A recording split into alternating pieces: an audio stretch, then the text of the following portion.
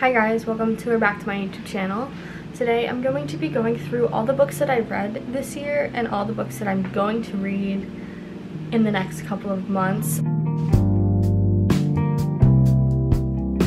I've been wanting to make this video for a while because I recently got really into reading. I feel like I've always loved reading, but it wasn't until over the summer. I was working at a lab over the summer and I had a lot of free time, so I was just reading a lot at work and I began to really love it. So I'm gonna go through the books that I've read since the summer, which I'm not one of those I read 100 books in a month type of readers. I just find if I rush a book, I don't enjoy it as much, and I like to take my time with books. Let's get started. So the first book that I read this summer was, I actually don't have it with me. I have a pile of books that I've read, but I don't have this book with me. I donated a lot of my books, not a lot, but some of them, and I read this book, but I donated it. Or no, I read this book, but it's at home and I'm at college right now. So the first book that I read this summer was It's Not Summer Without You. It's the second book in the Summer I Turned Pretty trilogy, and I really like the second book. I think the second book is my favorite out of all three. Basically, it follows Belly, and she goes on vacation a lot to their beach house in Cousins, and they're really close friends with Conrad and Jeremiah, and basically it's like a love triangle, and Belly chooses between Conrad and Jeremiah, and that basically is the whole story for the most part. The second book ends with Belly and Jeremiah being together and going off to college together at Finch University, I'm pretty sure, and Conrad goes to a different college. So yeah, I read that over the summer. I wanted to read it before the second season came out because I wanted to watch the second season, and so that's exactly what I did. I did really enjoy the second book, so let's move on. The next book I read over the summer was Love and Gelato. I also don't have that one with me because it's at home. I don't know why I brought it home. Why did I even bring it home? I don't remember why, but I loved that book so much. That book is amazing. I quite don't remember it. I like remember it, but like I suck at names, so I don't remember their names. It's basically about this girl, Lena. So her mom's dying wish was for Lena to go visit her father, and her father has never been in her life, and so she flies to Rome to fulfill her mother's dying wish.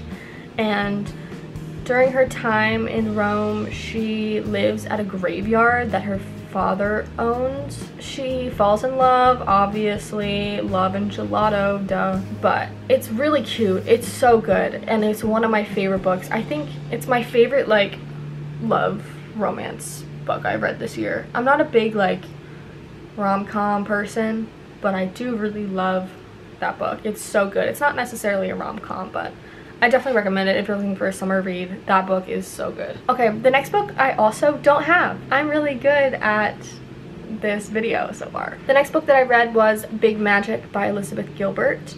That book was so good. If you're a creative person at all in any way, if you like to draw, if you like to dance like me, if you like to sing, if you're into theater, whatever you do, like if you're creative, you can totally benefit from this book. It talks basically about, like, the main thing that I got from the book is that you don't have to necessarily be an expert, or you don't have to necessarily be super talented in order to love what you're doing and be creative.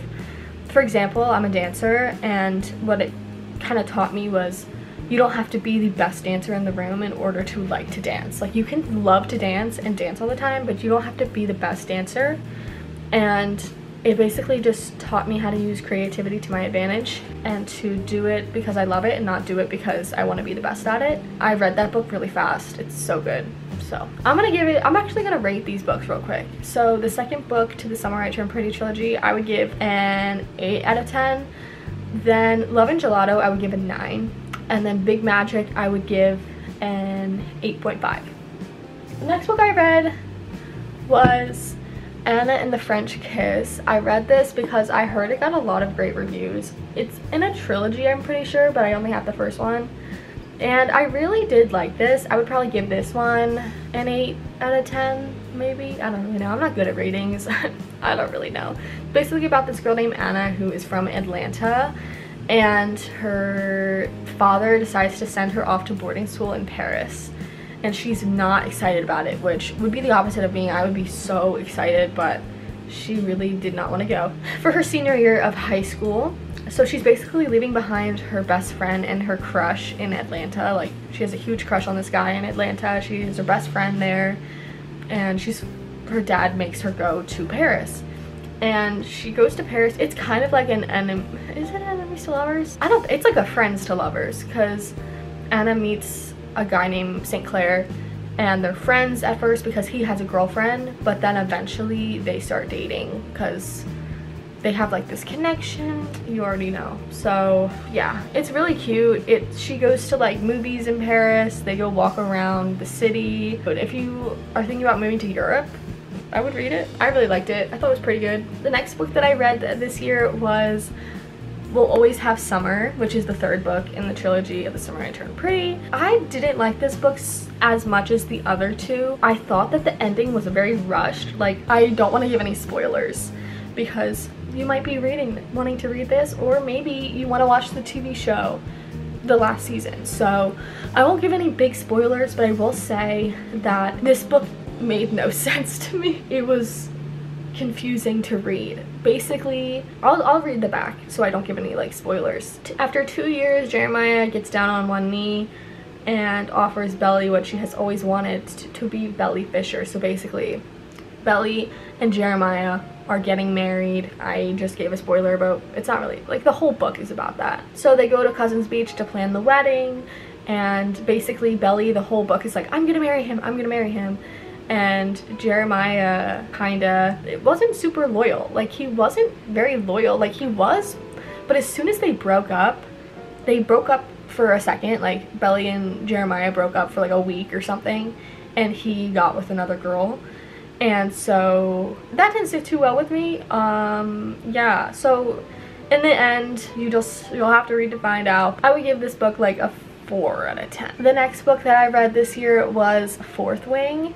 This book was so good, and I really did enjoy it. It's basically like Divergent, but it's a lot different. It's like Divergent because it's dystopian fiction, but it's basically about, I can't remember names, hold on. I literally read 500 pages of this book and I can't remember the girl's name. Violet. This book follows Violet, who her whole life was planning to be a scribe, but the last second her mom basically ordered her to be a rider, which is of dragons, a dragon rider. She has to go through a bunch of different challenges and training in order to become a rider. Most riders don't make it through these challenges and training, but you'll see if she does in the book. I really like this book. She eventually falls for this guy. It's enemies to lovers, hardcore enemies to lovers, and I really liked it. There's a lot of spiciness to it, which I was not expecting because it kind of came out of nowhere. Yeah, I would have just read it for the plot even. So I really enjoyed this book. I would give this book a 9 out of 10. I really did like it. It is scary, and I'm not one to read a scary book, or I'm not usually one to read fantasy. So yeah. The next book that I read this year is Me Before You by Jojo Moyes. I think that's how you say your name. This book has a movie adaptation, and I saw the movie a long time ago, but I don't really remember it. And I got this book in one of the like book library little box things, like take a book, leave a book thing.